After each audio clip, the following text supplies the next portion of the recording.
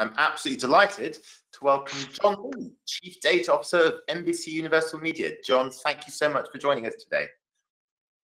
Hey, John, thanks for having me. Pleasure to be here. Jon, first of all, tell us a bit about your role at NBCU. You've been with the organization for around 6 months, I believe. What are you looking after? What is the data strategy you've been working on?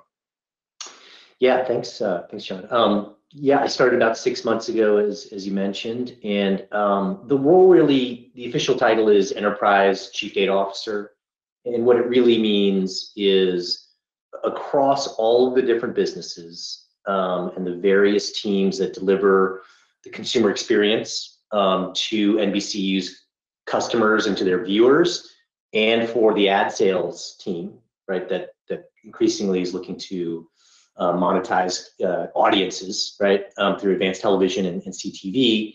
My team, in simple words, are the ones who help bring the data together, create that single view of the consumer, and operationalize the data so that we can deliver a more relevant and personalized consumer experience, whether that's in person at the parks, whether that deals with what programming one might see recommended to through streaming, even what content gets produced, all the way to more of the what you might expect, which is to provide tools and to provide the raw data that helps the marketers within those business units do a better job of targeting, tracking, optimizing their media and their website experiences and their apps, and then working very closely with the ad platforms team and the measurement teams and so forth within Linda Yaccarino's advertising partnerships team. We call it the One Platform, which is sort of the broader sort of supply side platform that we use to deliver our product to our advertisers. We're sort of the data ingredient within that. So that's my sort of plain speak answer to that question. So it's sort of a very big complex world there, and we try to keep it pretty simple. So you mentioned complexity, and obviously NBCU has an amazing set of assets. You've got theme parks and ticketing websites and streaming services and channels. Is it one data strategy or many?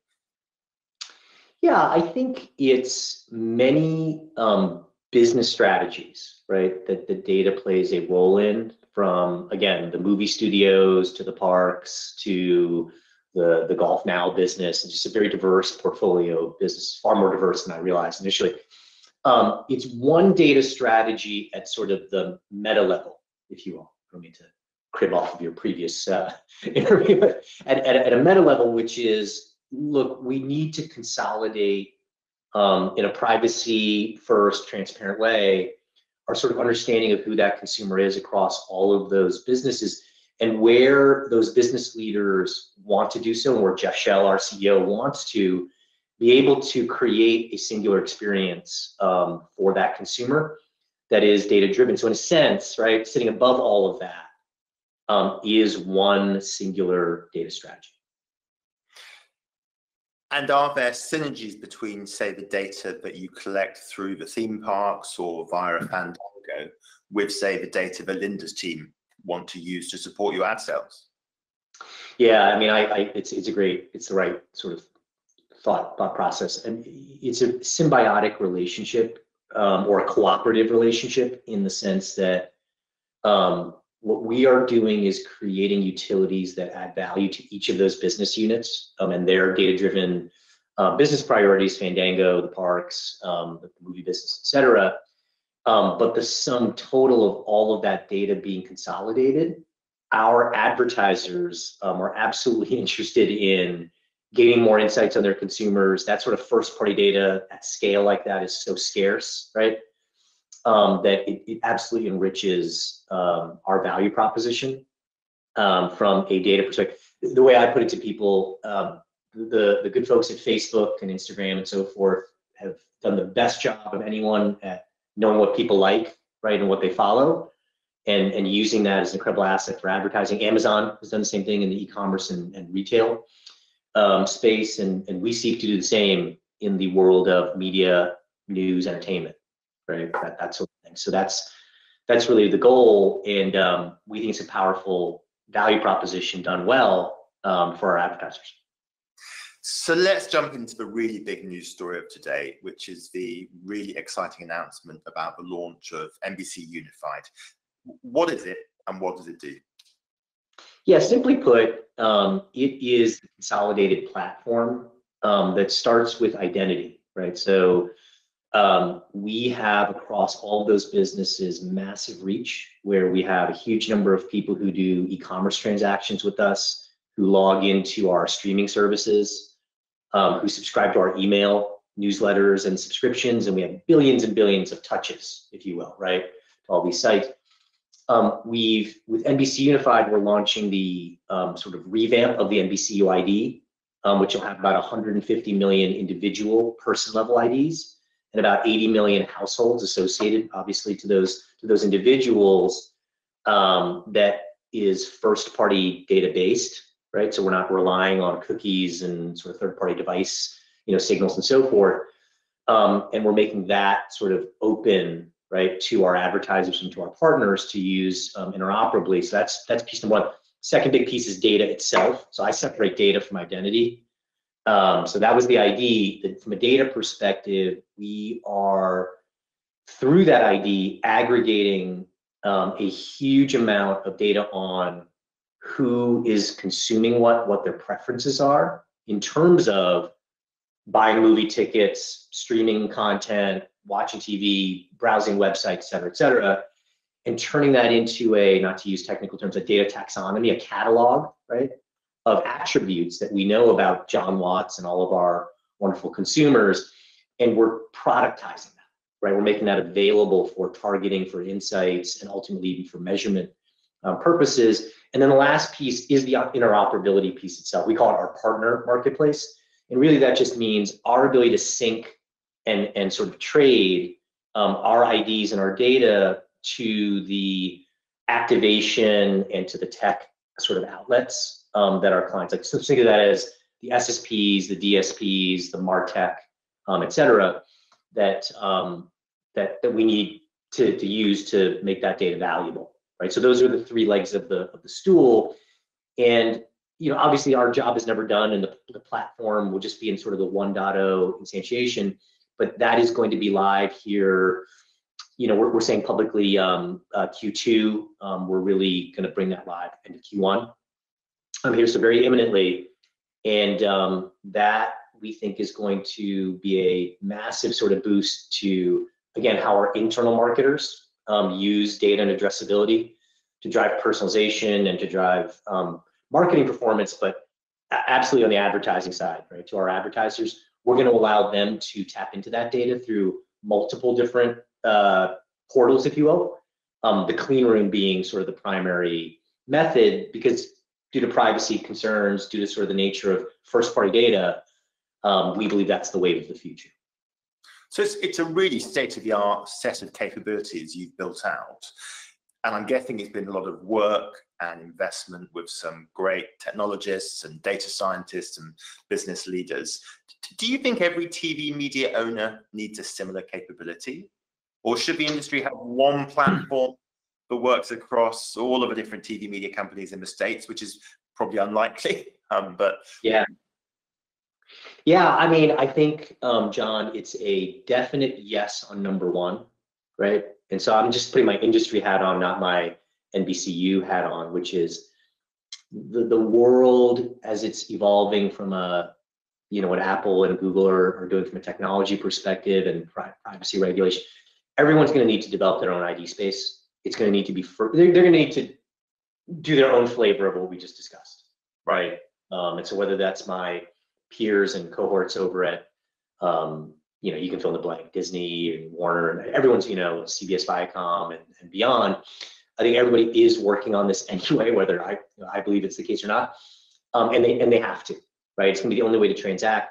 The answer to the question on like an industry standard, I think the answer is unclear / it's complicated, right? Meaning I think efforts that are very, very focused, like OpenAP, I'll be sort of very open on that, within the linear and then evolving into the connected TV space, I think are initiatives that are very, very focused and I think can get legs and will, right?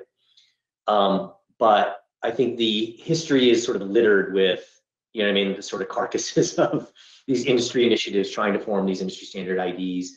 I think the future is really, John, first party rich data owners working in a peer-to-peer sort of networking manner, like making their data interoperable through privacy safe means like the clean, to be sort of simple. And I think to me, you've summarized it perfectly there. This is about interoperability and connectivity. It's not necessarily about consolidation on a single platform.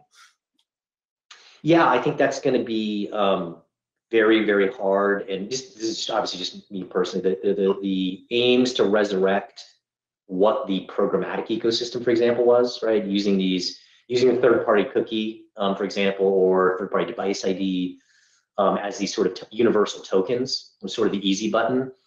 You know, I don't have a crystal ball, but I think that the efforts to sort of resurrect that are efforts to kind of hold on to the past, efforts to move forward in a way that we just discussed, which is sort of peer-to-peer networking, first-party data, privacy first. That's sort of the new world order in my view. So your colleagues in the TV business are storytellers and they want to understand their viewers. Are you learning new things about your audiences from the data platforms that you're building?